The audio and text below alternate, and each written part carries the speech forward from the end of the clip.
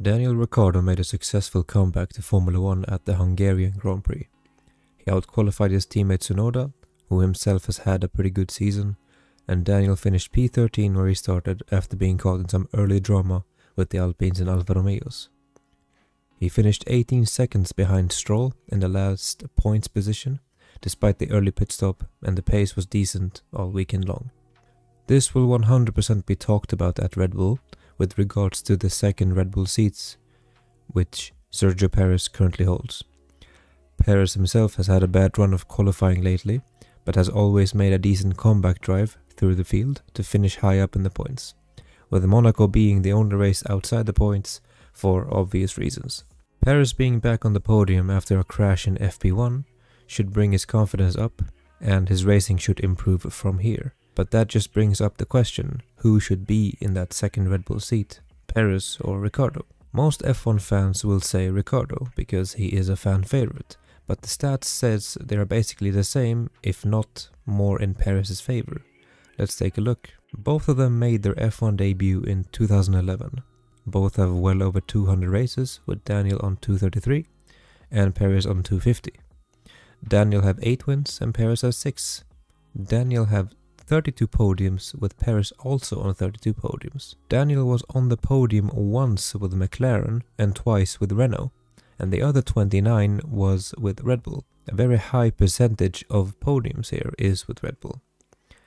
Perez have 22 podiums with Red Bull, and the rest are split between former Aston Martin teams in Force India and Racing Point and Sauber. There's a greater percentage of Red Bull podiums for Ricciardo than for Perez, which is in Perez's favor because his other teams weren't top teams. Perez has shown great consistency throughout his entire career with different teams and part of the grid.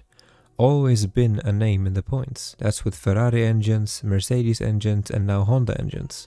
And we know that every engine drive differently and the driver has to adapt. If you want to talk about career points, then Daniel have 1311 points scored in his career and Perez have 1372.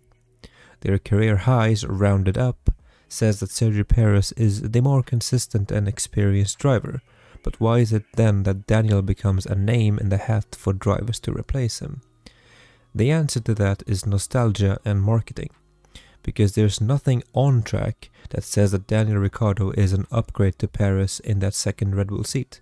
At the very best it's a side grade, or in most cases a downgrade. People like to say that Daniel was the closest one in Red Bull to match Verstappen, and Max is the benchmark in F1 at the moment. They like to say that he was close to him in pace and could outscore him. While that may or may not be the case, I like to ask the question, when exactly was this? In 2015 Max debuted for Toro Rosso. In 2016 they became teammates in Red Bull.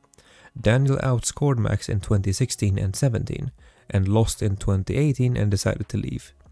So when Max was extremely young, immature and reckless, Ricciardo could match him on points, and that was during Ricciardo's peak. Now when Max is matured, calculated and a monster behind that wheel of the Red Bull, Daniel Ricciardo would be bodied by his teammate. I personally think that Albon would do a way better job in that second Red Bull seat given the chance than both Perez and Ricciardo, but that's another story. So the answer to the question, should Ricciardo replace Perez in Red Bull? No, there are not enough reasons for that to happen. And if you look historically up to now, Perez is arguably the better driver right now and better suited for the Red Bull.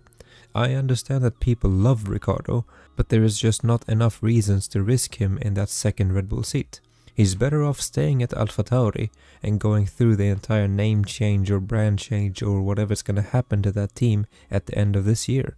It's better for marketing, and if he performs well, he might very well be a name for Aston Martin or Audi in the future. But should he be in that second Red Bull seat? I'm sorry, the answer is no. Thank you for watching, and I'll see you next time. Bye.